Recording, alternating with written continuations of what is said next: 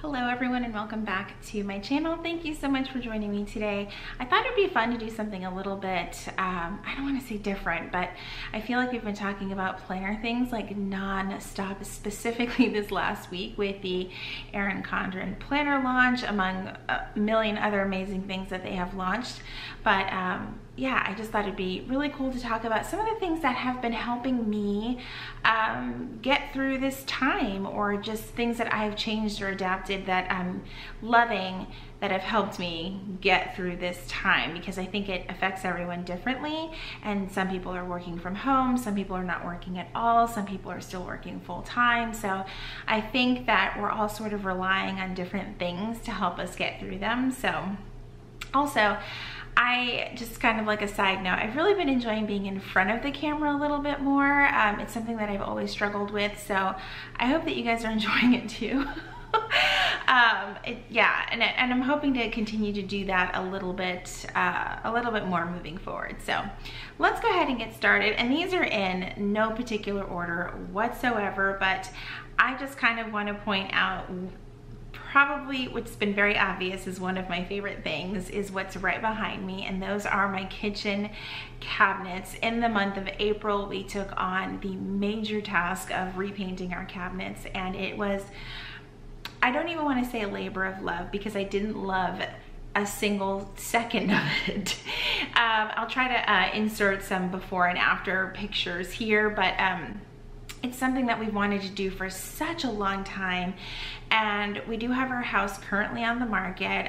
We'll see how things go. I'm not sure that we could have picked a worse time to put our house on the market, but when we were actually starting this process, it was about mid-February to late February, and then officially did everything like the first week of March, and then everything went downhill from there. And it was like, well, the sign will stay outside and we'll just kind of see what happens.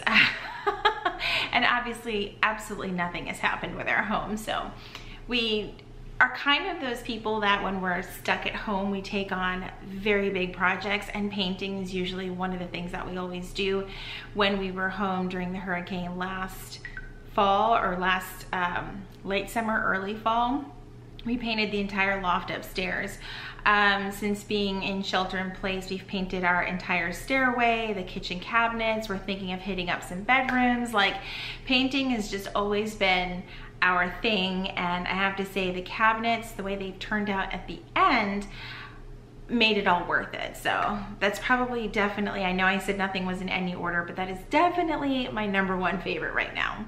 Next up, I know that you guys have seen these everywhere, but I ordered the Erin Condren face masks. I ordered 4 for my family, so 2 in the mid-century circles and 2 in the neutral retro design that you can see here. I love these. One of the things that I absolutely love, though, is that a portion of the proceeds for these masks do go to a foundation to help support first responders, which I thought was absolutely phenomenal. And the other thing is the actual fabric of these masks are just amazing. I work at a medical facility. I do not provide patient care, so I do not need a medical grade mask. And I just want to reiterate, these are not medical grade. So this would be similar to making your own mask with a bandana or a t-shirt or anything, things like that, that the CDC has recommended that you can use to protect yourself. But first responders and medical workers, things like that, they rely on the medical grade ones. So since I don't do patient care where I work at, I was like, I would love fabric masks. I've had a couple donated to me, a few made for me by friends, and they work, but I have to say that this is the most comfortable one so far. And I think that it's because it does say that it's 12% spandex. I'm not kidding you guys when I say when this is on your face, it's like instantly cooling. When you have a face mask that's all cotton, like, how do I say it without getting gross? It's like your breath gets trapped in there and things get moist and uncomfortable. So I I like these a lot. I feel like I don't get very hot in them. I love that the elastic along the side that goes along your ear right here is black because I do wear makeup.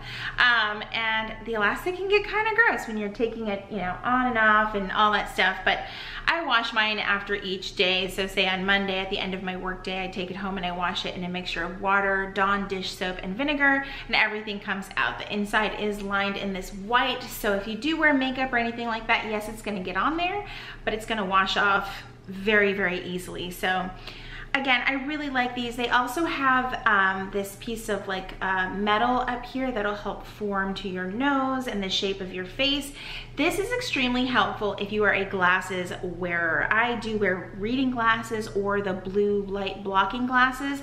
And if this doesn't form to your face, the air that you're breathing out is gonna come up and it's gonna fog up your glasses. This kind of helps with that. It's not perfect, but it does reduce the amount of fogging on your glasses. So I would definitely recommend these, and these are definitely a favorite, especially in these times that we are living in. Another thing that I have really, really been loving is my nail polish color. I'm sure you guys have noticed in almost every video I have been wearing the same nail polish color, and I'm literally applying it like every single week. It is the color Mint Candy Apple from Essie. It's gorgeous. It works well with my skin tone. I mean, it is everything that I have wanted in sort of like this light mint turquoise but not really color nail polish. I absolutely love it. It photographs well. I mean, if you create content, those things do matter. If the nail polish doesn't look good on you, it's not gonna look well in photography. So this one is definitely a favorite of mine. I mean, it ranks right up there with ballerina slippers, and that is saying a lot. I actually found this while at the grocery store trying to hunt down toilet paper. So this was definitely an unplanned purchase. It just sort of caught the corner of my eye, and I was like, yeah, I'm gonna need to try that and see how it looks. And I absolutely love it. This is definitely something that I will buy again and again. So I don't think it would really be a favorites video of mine without talking about a handbag. So since I don't work my normal schedule currently, with us practicing social distancing in my workplace as well, I am at work half the time that I was before. I used to carry a backpack, and I probably would go back to a backpack when I go back to my regular work schedule, but for now I decided to carry a smaller bag. I just don't need as much when I'm only at the office for 4 hours. So I actually purchased this bag back in February, I believe, not really knowing what was coming down the road. I was like, oh, this is gonna be great for the weekends, running errands, things like that. And it turned out to be my everyday bag, like starting the first week of March, and I have loved it. And it is the Rachel, the Fossil Rachel satchel. I knew I was gonna butcher that name. But I love it because if you're familiar with Fossil bags, their most popular one is the Fossil Sydney satchel, and this is what a lot of people have called the replacement to the Fossil Sydney satchel. I'm not sure how accurate that is, but it is indeed very similar. It has that signature, like it zippers all the way down, which makes this bag like just phenomenal. It's like it turns it into a Mary Poppins bag. You can fit a ridiculous amount of things in here. I have the bicolor one, so the handles and the straps are brown, the body of the bag is black. My favorite thing about this compared to the Sydney satchel is that you actually have 2 outer pockets, so I could use this side for my phone, this side for something else, keys or whatever, and the Fossil Sydney satchel only comes with 1 pocket on the outside. Also, if you search around the internet, you can actually find replaceable straps for these. These actually do come off, and if you wanted to just add a different pop of color, you could definitely do that. I did find mine on eBay brand new. I am an avid eBay user. I am not afraid to go on there, but I will recommend that you do your research. Research the seller, know what you're looking for, in an authentic item so that you don't waste your money. But I've had nothing but good luck. I love searching around on eBay. I never impulsively buy anything on eBay. I do recommend definitely taking your time. Don't go on eBay in some sort of a rush because you might end up buying something that's not really authentic. So I I love this bag. I'm not gonna go into detail on what's on the inside. If you guys are interested in seeing a what's in my bag, I will definitely film that for you guys in the future, but this has definitely worked out great for me. Another thing that I have been loving this month, or in the month of April, March, through all of this, is having a journal. I'm currently using the softbound journal from Erin Condren. You don't have to use an Erin Condren journal. I am just loving journaling specifically. Like, that's the favorite thing, not the journal. This has gotten me through some emotional roller coasters over the last couple of months. I'm one of those people that really needs to express my feelings, but writing them down is probably the safest and most effective way to get them out without, you know, lashing out at someone, when really I just need to word vomit somewhere, and on paper is the best way. And it's not always for like negative or angry or stressed feelings. I have also used it for memory keeping. I've added photos in it and things like that, just to kind of reflect and be able to look back on all the things that we experienced through this time. And it's something that I really want to make a very regular part of my life, my routine, is just to document life, not just in my planner, but also in a journal where I can express my feelings. So this has definitely been a very helpful thing through all of this, and it's something that I can't recommend enough. I feel like we're all feeling a lot of different things, and maybe feeling a lot of different things based on where you might be in your life or in your actual physical location.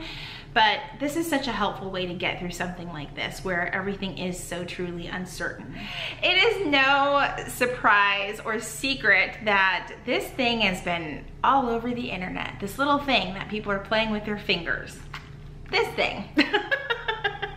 I'm one of those people that jumped on the Nintendo Switch bandwagon, proudly so. I play Animal Crossing. I love it. It is one of those things that fills the void of time where, what's the best way to describe this? I feel like when we go on social media and we see all of these productive, amazing, wonderful things that everyone's doing with all of their extra time while they're trapped at home, can kind of make you feel like, well, I should be doing those things too. I don't always agree with that, says the lady who repainted her kitchen cabinets. But when you're not repainting or redecorating or remodeling something, you have this downtime, and it's like you could read, you could watch a movie. Some of us are choosing to play games and pay a raccoon an insane amount of money for an extra room in our house. It's a lot of fun. I recommend it. Don't hate on it until you try it. I also recommend watching Cindy's videos. She is creating this bullet journal thing that is just magnificent. I love watching. It's not something that I would ever create, but I love watching along because I'm a huge fan of Animal Crossing, and it's just so much fun. It's so much fun. Let me know if you guys are playing this game, because yeah, I want to know what you guys think. All right, last but certainly not least, I don't think that this is gonna be much of a surprise at all, but one of the things that I've really been loving, and that has been a very welcome distraction for me, has been this Erin Condren launch of all the new things. One thing just actually fell out of my hand, but if you're part of the planner community, you know exactly what I'm talking about. If not, this past week, Erin Condren launched all of their new planners and products, and all their, I mean, it's like an endless list of stickers, sticky notes, different types of planners, accessories. Hi, son. All this past week, and I am here for it. I have been loving all of it. I love new planner season. I love setting up a new planner. It has just been, like I said, a welcome distraction from all of this stress, all of the who knows what's gonna happen next, but now I can look at my pretty planner and pretend I know what the hell's gonna happen next week. So definitely loving this. I still haven't made a decision which planner I'm gonna use. It might be several weeks before I make a final decision, but I have been having a lot of fun looking at the new items. I might have made 1 or 2 or 3 orders on launch day or the day after. I don't know. Yeah. But I have loved it all, especially that new Daily Duo. That thing is beautiful. It's all so nice, and it's definitely been a welcome distraction from life.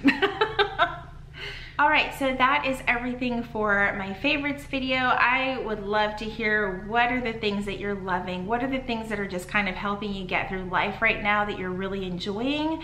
I love hearing what other people are using, loving, all that stuff. I really didn't touch on any like TV shows or anything like that because we have been all over the place in that category. We jump from shows to movies to series to all kinds of things, but a lot of times we just have the TV on in the background for some extra background noise. I hope that you guys loved this video. Thank you so much for joining me today. If you liked this video, please be sure to give it a thumbs up. Be sure to subscribe if you haven't already.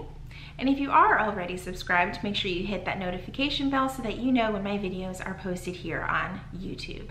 As always, thank you guys so much for watching, and I will see you in my next video. Another thing that what happened to the focus? Okay, no, okay. I do hope, let's try that again. What is next? Where's my phone? Next.